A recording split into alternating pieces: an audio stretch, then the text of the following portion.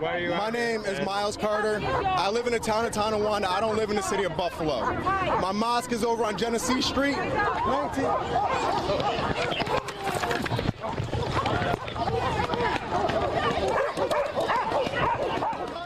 First, I would like to thank everybody for coming out today. It's kind of surprising that unfortunately our country is going through the type of times that it's going through today. On a national level, we have rhetoric that means to hurt and drive our country into a place of chaos. On a local level, we have individuals acting in the streets that are carrying out that rhetoric. And I'm not talking about my black brothers and sisters acting out in the streets. I'm talking about our law enforcement attacking protesters continuously. What happened to me is not an isolated incident.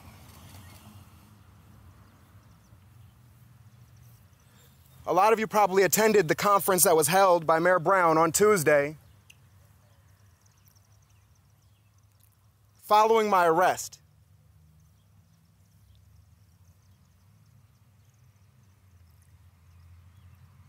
Mayor Brown made accusations that I was being watched by the police officers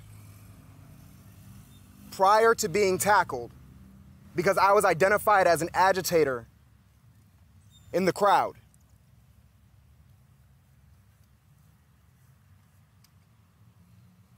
Now, part of my statement that they want me to release to you guys, and when I say they, I mean the attorneys that I've retained. I had to retain attorneys because the city of Buffalo decided to charge me with 2 crimes while I was conducting a peaceful protest.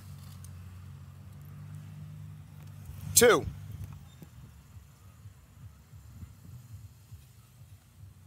One of those crimes is a misdemeanor.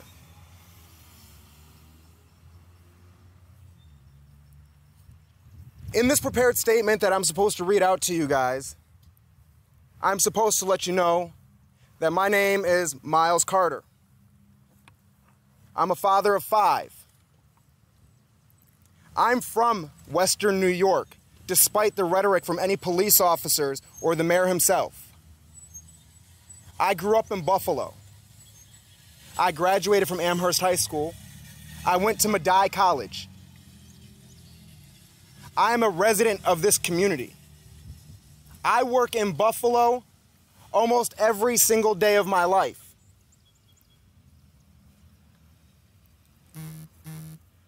Three years ago, 2 years ago, I'm not entirely sure at this point, but I met quite a few press individuals in this park for a different press conference. We recorded a video here when we were raising $120,000 to build a playground because the city has let this neighborhood go to waste.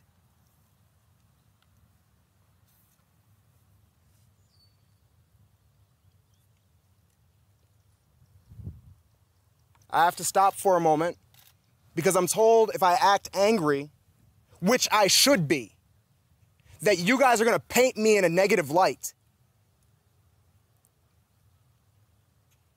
If I act angry because I was maliciously tackled by the police during a peaceful protest, I might look like the bad guy. That's the country we live in. And I have privilege. I'm half white. I grew up in the suburbs. I speak your language. That's why you're here today. Because of the outcry of support of my Caucasian friends.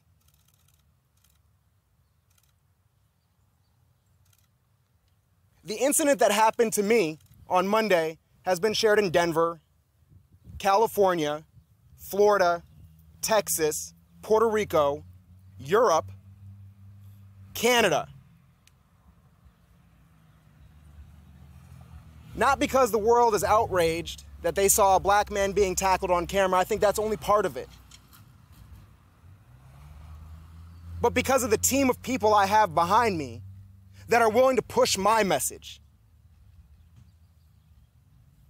Not every black person in Buffalo, Minneapolis, Tampa, Dallas has that privilege.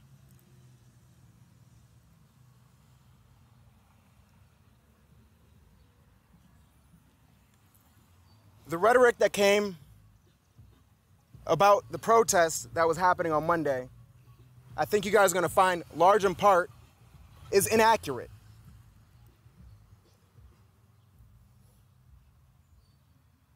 I think you'll find that the police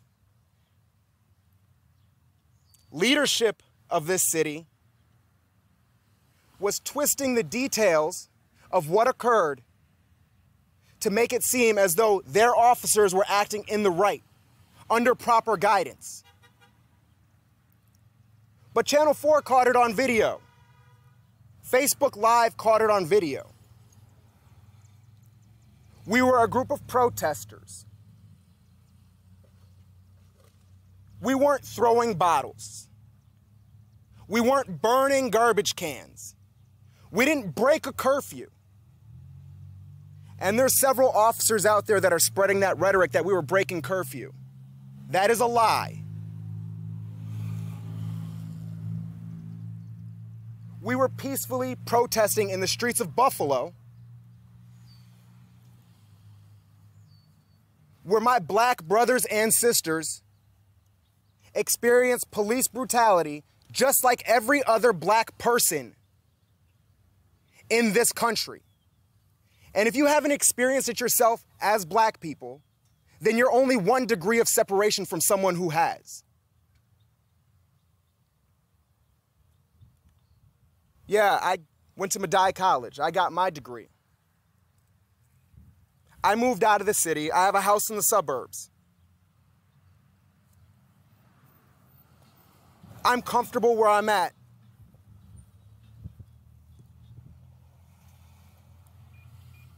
But I didn't forget where I came from or who I came from.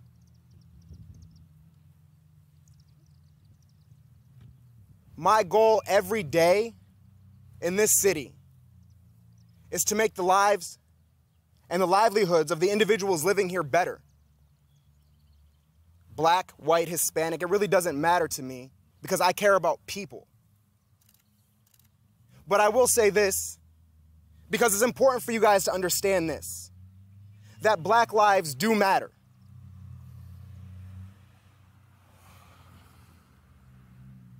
The charges that the Buffalo Police Department have brought against me are bullshit. I'm calling for Mayor Brown, the district attorney,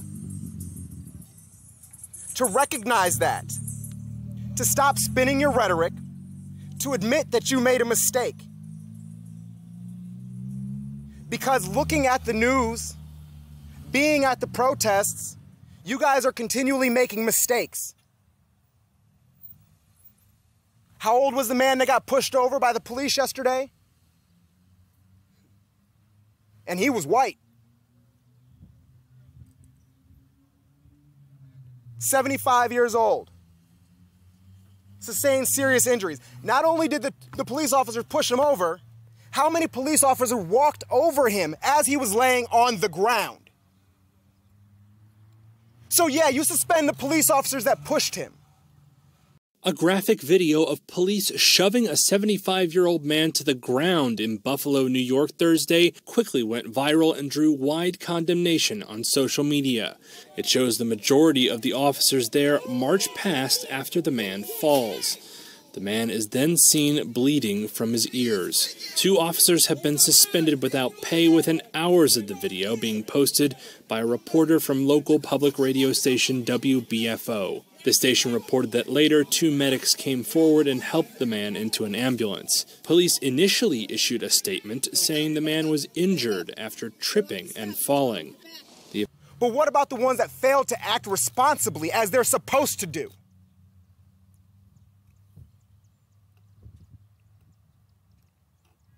They want me to bring a civil suit against the officers that tackled me into the ground. What about the officers that stood there and let it happen? All over this country, law enforcement is taking it into their own hands to show solidarity and recognize that police brutality is a problem in this country.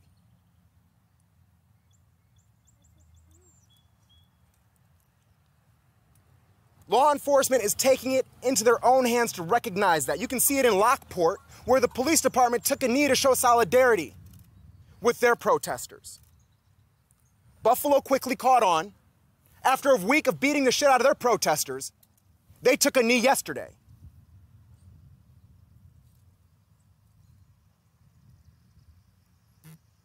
Thank you for that show of solidarity to those police officers that did that.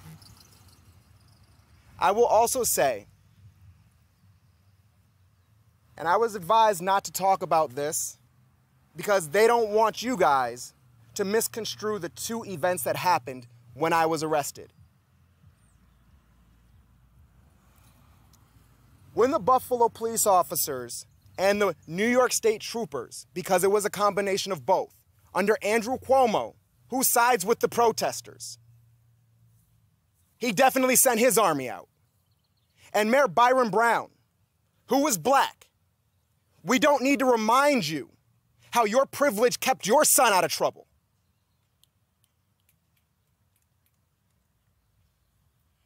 And I'm not here to tear down black people because that's not what we're about. I'm here to show you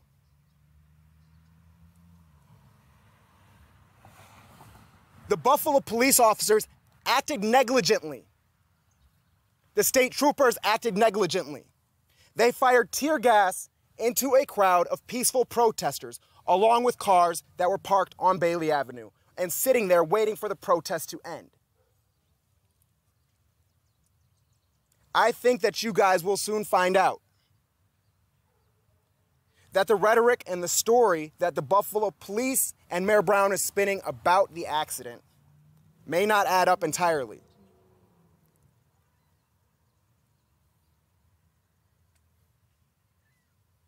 That young woman is being charged with 2 counts of aggravated assault. Police officers fired tear gas at her vehicle and shot at it. Rubber bullets, live ammunition, it doesn't matter. When you're in a car, leaving a funeral, going home or wherever it is that you're going,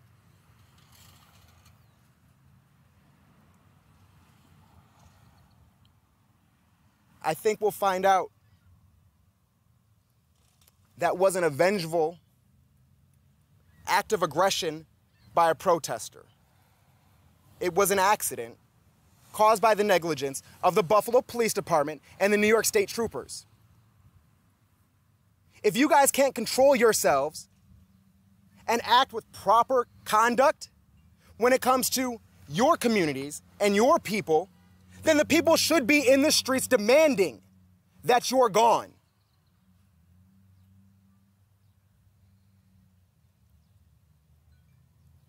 The people should be in the streets demanding that you're gone. It should be an outrage that the city of Buffalo spends 1/3 of their budget on the Buffalo Police Department. And this is how they are policing our people in our communities. At what point did a representative come out and speak to peaceful protesters? Are you going to tell me because we were yelling that caused a problem? I'm sorry, do black people yelling scare you? Because last time I checked, there's quite a bit for us to yell about. We've taken knees. We've protested peacefully. We gave Martin Luther King a holiday. And my people are still being beaten and murdered in the streets of this country and in this city. Quentin Suttles. That's who we were protesting for. We were bringing light to the issue that it happens here in Buffalo too. You guys still think we were out here protesting about George Floyd. That's only one piece of it. You think we're just jumping on the first trend that comes our way? No, we live this every day.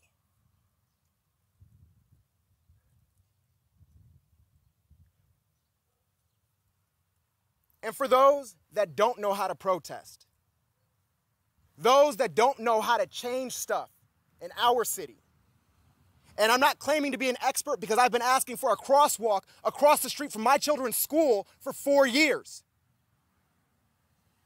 And I still don't have it. This community still doesn't have it. We asked for nicer lights to deter crime. We didn't ask for the police to come in here and beat people and arrest them.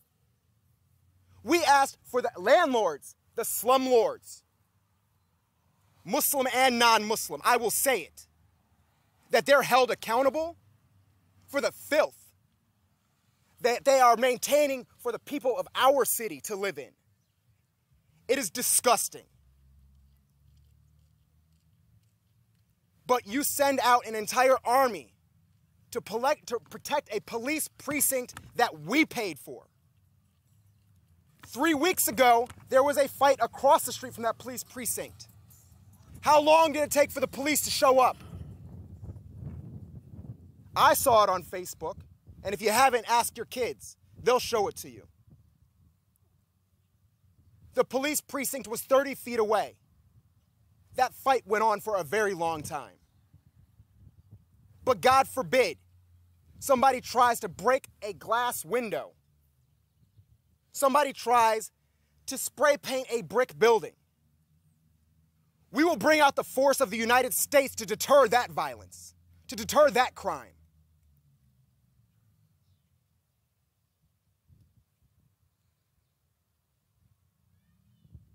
This whole country is going through a lot of problems right now.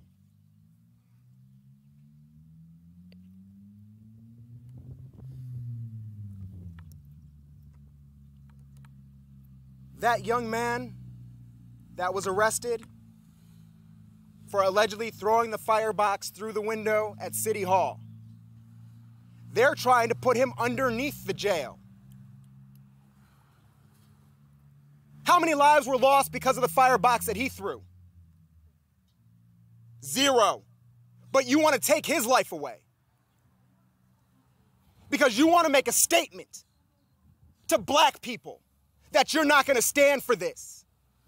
But yet we have to stand for you. Beating us, killing us. He threw a box through a window. I'm calling Mayor Brown to do the responsible thing as a black man in this community and get that young boy out of jail. Bring him to me. We will raise the money to get him the psychiatric evaluations and treatment he needs to make sure he doesn't go through this again. And we will make sure that we save a black life instead of destroy it. That young woman that's being charged with hitting the police officers, I would really like for you reporters to go find her and listen to her story. Because they're trying to keep things under wraps so they can justify the violence that's being used against the peaceful protesters here in Buffalo. I was an agitator. It's a great soundbite. I was an agitator. Ask these people standing behind me how long they've known me and how much I've agitated them.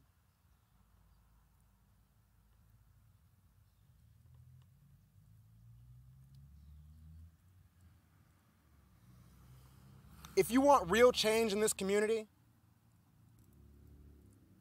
if you want things to be different,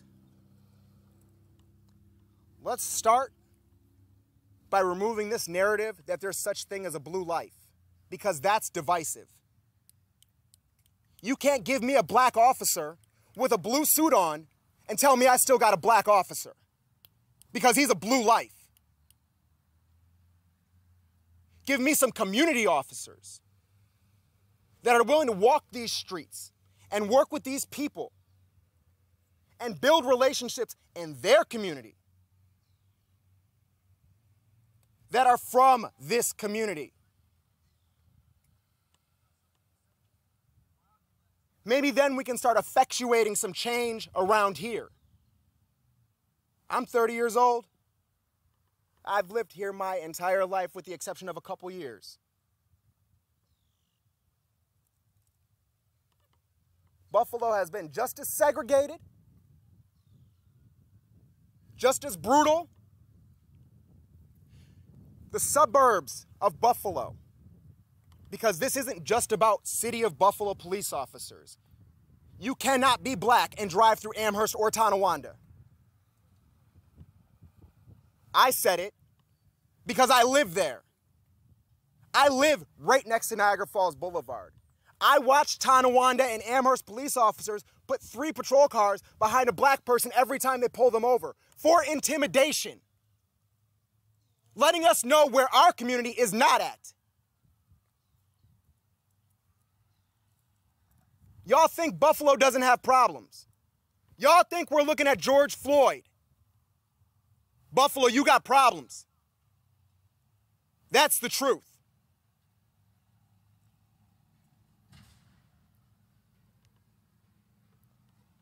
My sister was shot in the chest with rubber bullets. 21 years old, peacefully protesting, bruises all over her chest. My brother, shot with rubber bullets, bruises all over his legs. Who would have thought that tear gas would be something I can identify by taste now?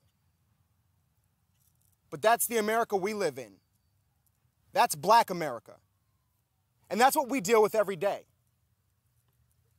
And for the Muslim community, I've come to your fundraisers for Yemen. I supported you for Yemen. I was in an outcry with you for Kashmir. I want the Muslims in China to be liberated from the oppression of the Chinese government too. Your black brothers and sisters are here in the streets of America, at home, being mistreated, being abused, being beaten, being murdered by their police officers.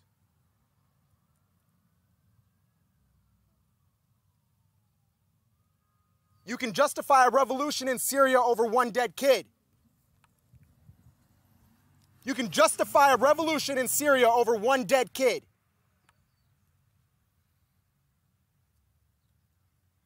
May God give him the highest heights of paradise. On June 1st of 2020, I attended a protest at Bailey Avenue near E District to exercise my fundamental right to peacefully protest. My fundamental right to peacefully protest. It was clear by the presence of police tanks, because that's what met our people on the streets. Police tanks, guns, batons, dogs, 1960s style, right here in Buffalo, under the command of a black mayor. I will remind you that.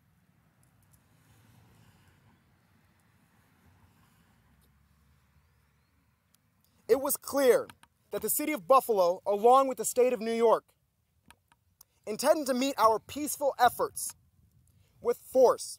Regardless, the protesters communicated our message in a peaceful, non-threatening means. Let me be clear, because there's Facebook videos out there. We were very non-threatening. And I will say this again, we were very non-threatening. If me yelling at a camera threatens you, you've got a problem, America. Because my brothers and sisters are being killed. My sons and daughters are being killed. My fathers and mothers are being killed. So if me yelling at a camera bothers you, you have a problem. During the protest, I had an opportunity to participate in an interview with who I believe was Channel 4 News. As I was conducting my interview with Channel 4 News, with my hands in the air, my back was to the police. Without warning, the police officers deployed tear gas. They rushed the crowd of protesters with their batons, with their dogs, and with their rubber bullets. And this is a good time to pause because, again, I have a little bit of privilege. So when I get that, I get to stop and speak on it. Yesterday, I was picked up by one of my friends that's a Buffalo police officer and taken home in a nice ride. It was a friendly ride. We are friends. He explained to me that waving the baton and bringing the dogs out, that is just a tactic that's used to clear the way. That's great. Did you think of asking us? And if we said no, were you gonna shoot us? What is this, Tiananmen Square? As I was conducting my interview with Channel 4 News, with my hands in the air and my back was to the police, several officers, without warning, rushed towards me and tackled me to the ground. The police officers zip-tied my hands behind my back. I would imagine much similar to what was done to Saddam Hussein or Osama bin Laden. They zip-tied my hands behind my back as if I was some type of terrorist in the streets of Buffalo, the city that I help. I try to help as much as I can every day. I was not provided with any reason on why I was being arrested until I arrived in the police precinct. They had to decide what charges to give me. When the lieutenant came in to speak to me, a Caucasian lieutenant who stood in the precinct while he commanded officers to attack black people on the streets, when he came in to speak to me, not only did he tell me I talk too much, because I do, he told me they had to go figure out what they were going to charge me with.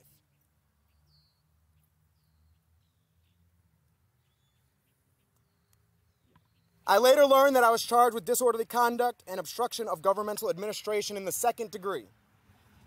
The charges against me are baseless and bullshit. And I did not break the law in any way. I did not break the law in any way. I did not break a curfew.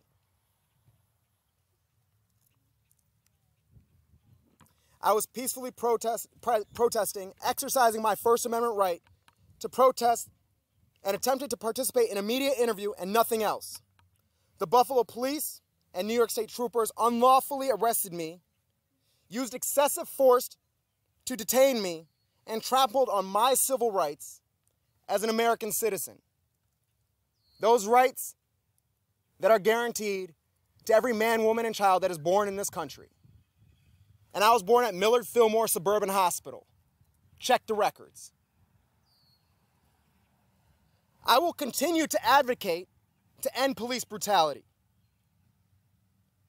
I will not allow the assault on me and my civil rights by law enforcement to deter me from organizing and ensuring that black lives do matter. And if you're a black life anywhere in Western New York, you come straight down to 1955 Genesee Street. If you want to learn how to organize, come meet me. If you're not registered to vote, bring your ass down and get registered to vote. I will show you how to do it. If you don't have your GED, we'll help you get that. If you need to apply for food stamps because you're hungry and your kids can't eat, we will help you do that. Because that's what we do. I want to thank everyone for the outpouring of support I have received since this incident. And I truly do mean that. People all over the world have been showing support, have been showing solidarity. And I will remind you again, I'm one person in Buffalo. The reason we were out there was for Quentin Suttles. To bring justice to the fact that he was beaten in his head during a traffic stop. I'd prefer just to get a ticket.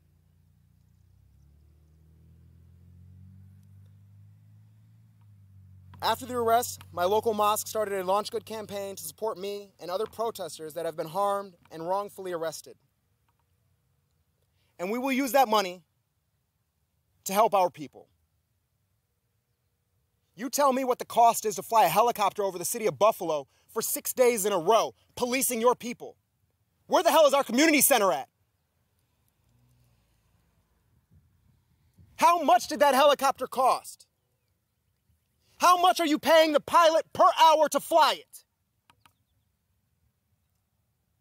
Making it look like we live in Iraq. Right here in America.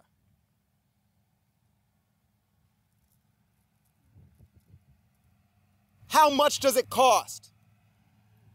And you talk to me about funding to provide a proper playground for the children that play in this community. But you can fly a helicopter over their heads day in and day out and police them. Y'all are out your mind.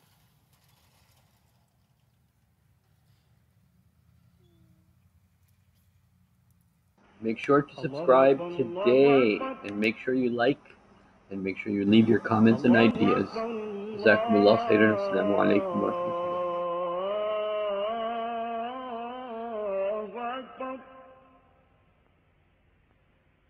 أشهد أن لا إله إلا